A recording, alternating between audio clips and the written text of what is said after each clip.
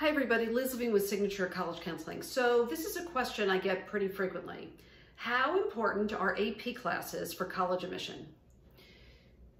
So let me first say, you need to take courses that challenge you, but that are not overly rigorous for you.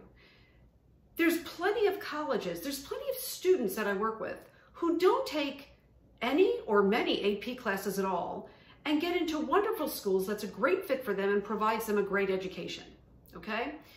So it's not about, because a family will say to me, or a student will say to me, well, shouldn't I take this AP class when they haven't taken any other AP classes in their high school curriculum?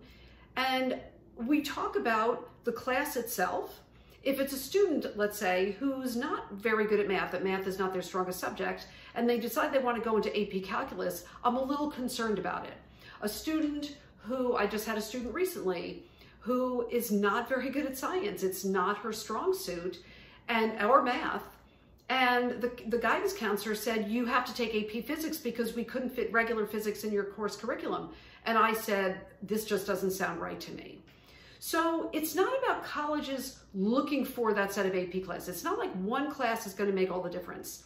You know, when it comes to certain level schools, when you're talking about the highest and most selective schools in the United States, is course rigor important? Yes, but it's still only as it relates to the student and who they are. It's so important to understand that there's plenty of colleges for you. There's not just one college for you. And you need to be who you are and what works for you. So it's not about saying that AP classes are so important for college admission. That is way too general of a statement and absolutely not the case. Liz Levine with Signature College Counseling, making your college admissions journey easier to navigate.